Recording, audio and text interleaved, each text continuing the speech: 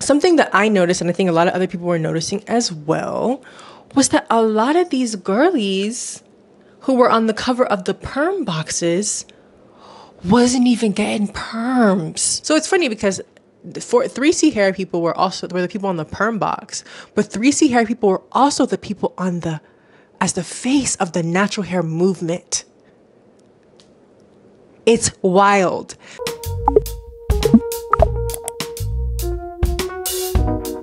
Sometimes it don't make no sense.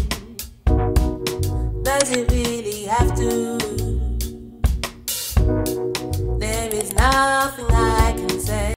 Hi, welcome to Maya's World. Hi everyone. So I want this video to be pretty quick because this was something that I saw on the internet that was going around trending a couple weeks ago, about how the girlies, people started this tweet where they were like, hey, if you guys had if you were on the perm box, show us where you are now. And a lot of these girls were showing pictures of them.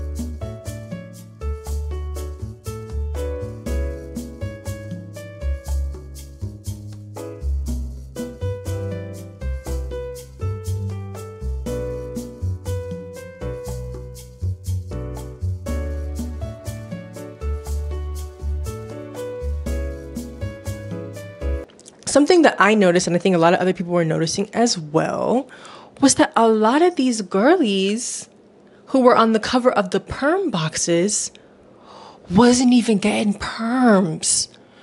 And, you know, it's fun. I'm laughing. I'm like, oh, I remember that girl. But really, when I think about it, it's making me mad. Yeah, it's making me mad. Because, listen, we were going through hell. We were burning our scalps. Like, I literally remember being a kid praying I looked like the girl on the cover of the perm box. I was so confuzzled by why my hair wasn't doing what the girl on the perm box's hair was doing. Like, I don't know, maybe it's just the people I talked to, but every friend I had who had 4C, very kinky, dense hair, as soon as we permed our hair, we would lose so much of our hair. Like, perming does not make everyone's hair look straight and silky. Like, perming made my hair look really dry. I'll see if I can even find a photo. Don't laugh at me. If you laugh at me, you anti-black. But perming was not good for me or my friends who had hair texture similar to mine. And perming really made me think that I just naturally had thin hair, which is so funny because my hair is really, really thick. I was taking biotin vitamins trying to get thicker hair. Meanwhile, it's the perm that's making my hair thin. And it wasn't until I started to see them as adults that I was seeing a lot of these girls had a 3C hair texture and it was just blown out and straightened. It was just blown out and straightened and put on the cover of a perm box. And then you have me, a 4C baddie in the making at 5'8", wanting the same thing that these girls was having. Meanwhile, it's not even achievable. And it's funny because when I started doing more work about colorism and texturism, I saw this commercial of Debbie Allen where she was promoting perm. And girl, you have a loose curl. You are not perming your hair. That was not a perm. But I feel like there is historically a thing where you get people who benefit from texturism. You straighten their hair and then you sell it to people who are affected by texturism. So you're having us chase an image of something that essentially isn't going to be possible. And for a lot of us, perming our hair had our hair come smooth off. It's very funny for me because, you know, I used to perm my hair and I would lose my hair so much. My hair would fall out in bulks. And even just normalizing the pain that comes with perming, that's another thing that people, you know, and this concept of like the longer you keep it in, the more it hurts, the straighter it will become. Something very psychologically warped about how perming is, and not to mention the dangers that it brings us. And all of us were doing these things to chase an unachievable thing. And this is why I always talk about discernment on my channel, because it's very important for us to have discernment and for us to be very careful with what we consume. Yes, looking back, these are things that were big in the 90s and 2000s. These were girls who we were seeing on the perm box in the 90s and 2000s. But now I still see the same things happening, especially with the natural hair movement and how people were always selling us products they know damn well They know damn well it's not doing nothing in the hair. We was using so many products that we were. I remember when I had loose 4C hair. So before my hair locked, I would loose 4C hair. I was doing like a 12-step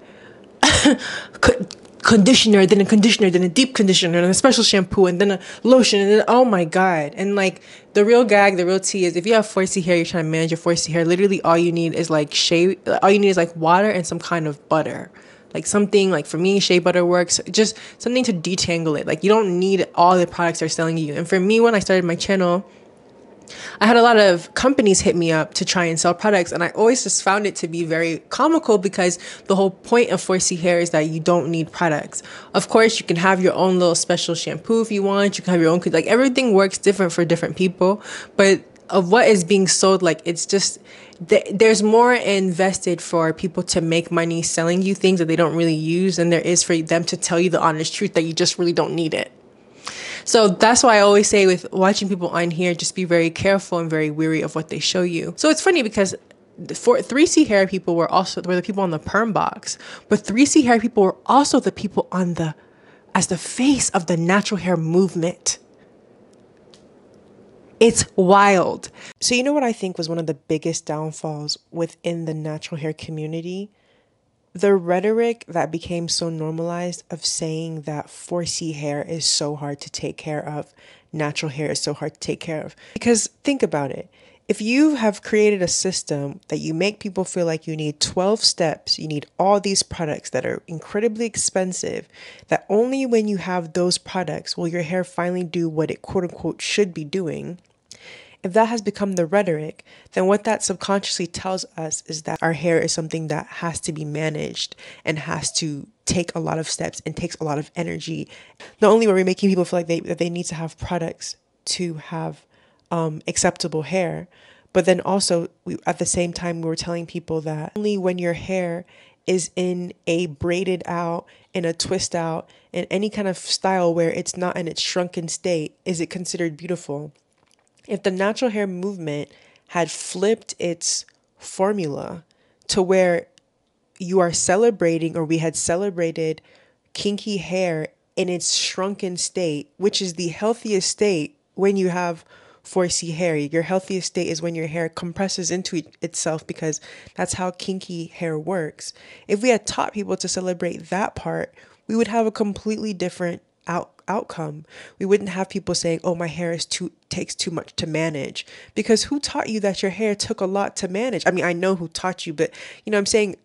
And a lot of these companies, when they found out that black hair, a lot of these companies that own black hair aren't even like owned by black people. When these companies realized that black people was needing hair products, I feel like they just started making up stuff. They started making up, oh yeah, you gotta have, y'all saw that even Marcel, even with locks. She tried it with the locks. The lock community was like, absolutely not.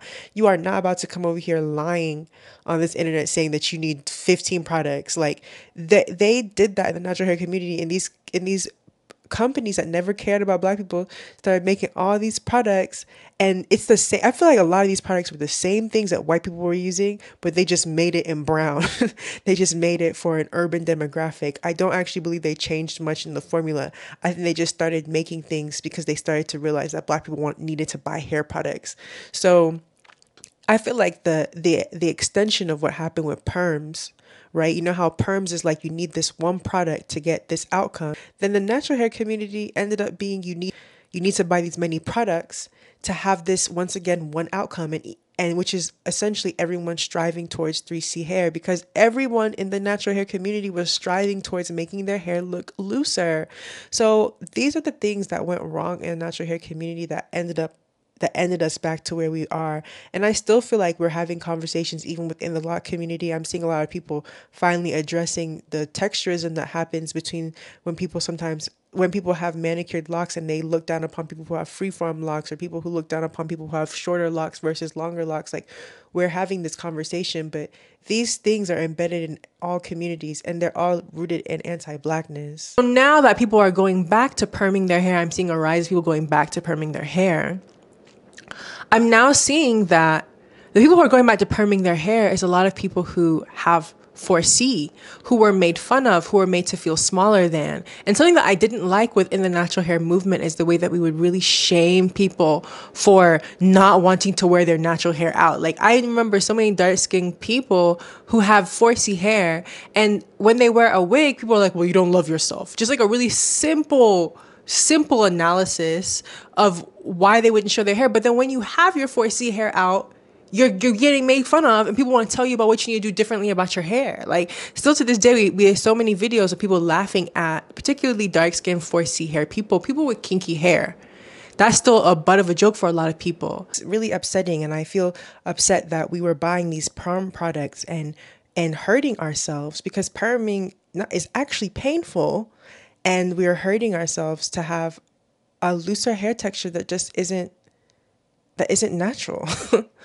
We were doing so much, and it really damaged a lot of people. Like, even though I'm making jokes, like perms, a lot of these perms, especially with the idea that we're buying into something that isn't real, like, it really hurt people, and we're continuing to hurt them now. And when people going back to perms, I'm just like, listen, I'm not going to get mad at you, because I understand the system and I understand how painful it is, but it really is upsetting, because the people who are going to, I think people are trying to make it into some kind of new reclamation, or make it seem as if it's really radical to go back to having perms, or it's just like, we're trying to assimilate. Like, I get it. It's hard, but yeah, it's sad. So I see that the trend is going back, and I think a lot of it happens to like the failings that naturally occurred within the natural hair movement, the prioritizing of people with 3C hair, the idea of stretching your hair to then Bantu knot it.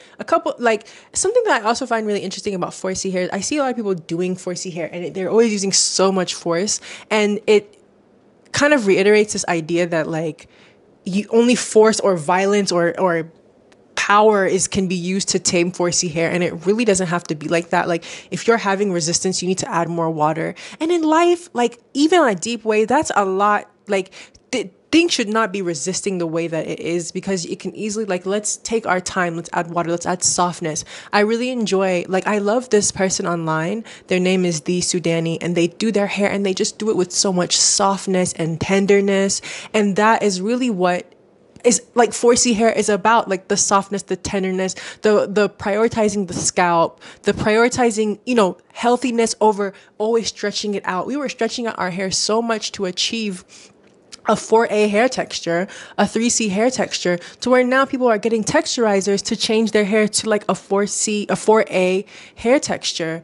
Like, the root of the problem was never really addressed, because we were so fixated on the shininess of look, bouncy curls, like for 3C hair texture. I say this to say that we were really perming our hairs for an unachievable look, and like, we're low-key going back to that now. Let me know what you think, if you guys have been seeing, if you also have noticed a rise in people wanting to go back to perms, and how did y'all feel when you saw these little girlies and they was wash and go girls? How was y'all feeling? Cause me, I'm mad. Yeah, mad. So yeah, thanks for watching. Have a great day. Bye.